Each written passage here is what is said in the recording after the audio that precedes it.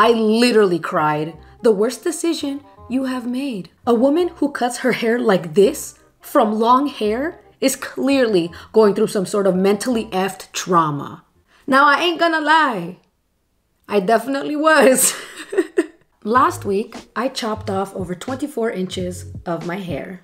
It truly was one of the most liberating and healing experiences that I have ever had in my life. And because of that, I wanted to share it onto social media. And wow, I did not expect the response that I would get. My YouTube video got over 250,000 views. My Instagram reel got over 350,000 views.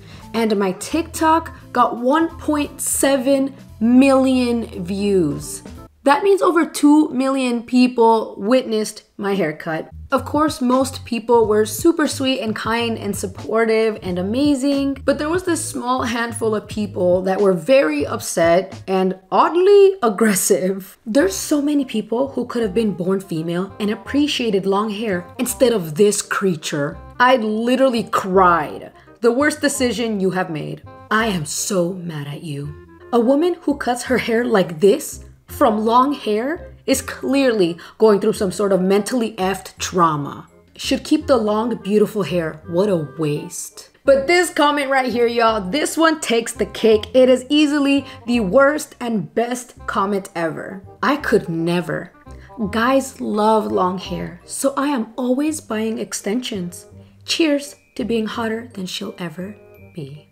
Yes! I love this comment and I'm going to tell you why. Excellently exposes all these subtle insinuations that people internalize from society and the way that women are represented. First off, the insinuation that men love long hair, which automatically puts men into one group as if they don't have their own individual preferences. The insinuation that long hair on a woman is meant to be attractive to men. And the last part, cheers to being hotter than she'll ever be. Ultimate insinuation, and that is equating long hair to sexual attractiveness. Beautiful comment. I love it.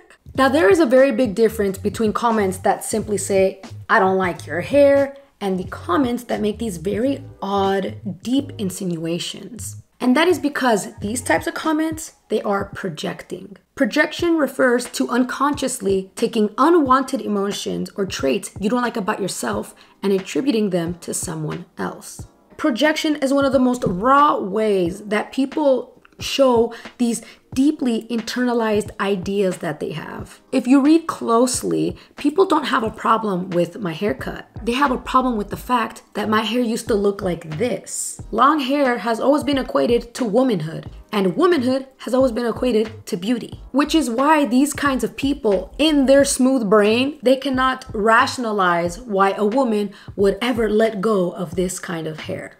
They don't understand why a woman would ever go out of their way to reduce their beauty or femininity. As if me simply just wanting to cut my hair is not a good enough reason. As if the real reason is because I am ungrateful and mentally unstable.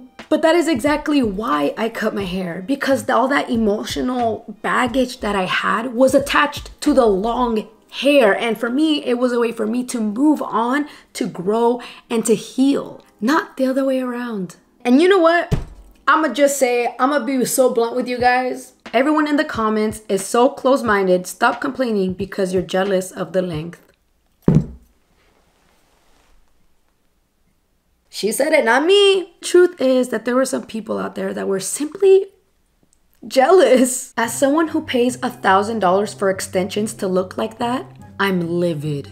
She actually cut her hair. I'm here praying for long hair. I would die for that long curly hair. Do you know how many people kill to have that much hair?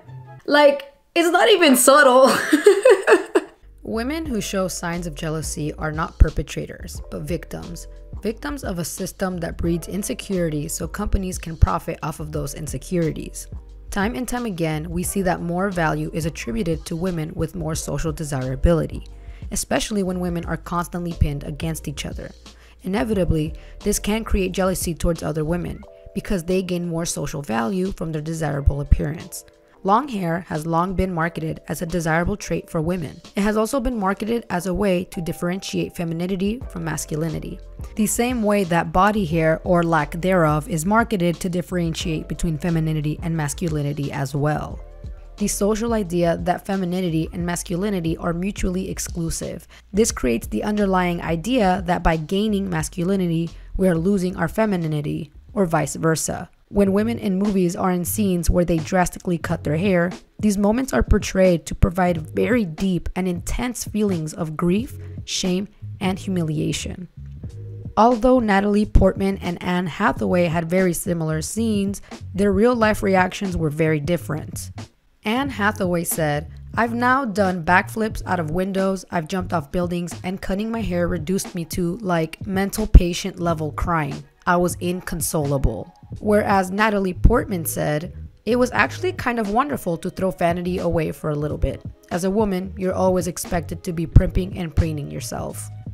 Their different reactions goes to show that although yes, there's a very deep positive value that is attributed to long hair on women, we can also see the opposite when women drastically cut their hair in order to embrace a newfound confidence.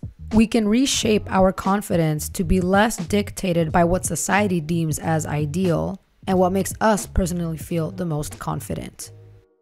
So let's go all the way back to the original question. Why did you cut your hair? The tangles, the never-ending detangling. The management alone was a full-time job. It literally gave us plumbing issues. You have no idea how many times our pipes were clogged. It was so long to the point where it was annoying, okay? To get it out of my way, I had to put it in a bun or a braid or ponytail, so I wasn't even enjoying the length. It had become a burden. And my final reason, because it's my hair. Because it's what I wanted to do. My value as a woman is not tied to my physical appearance, and that my physical appearance is not dictated by dead protein that grows out of holes out of my head. And sure, let's just agree for a moment that I look ugly now, that I looked prettier before. Who cares? It's not my job to be pretty. It's not my job to be pleasing to other people's eyeballs. My job is to take care of myself, to take care of my mind, my heart, my body, my soul, and live my life to my fullest. I recommend you do the same.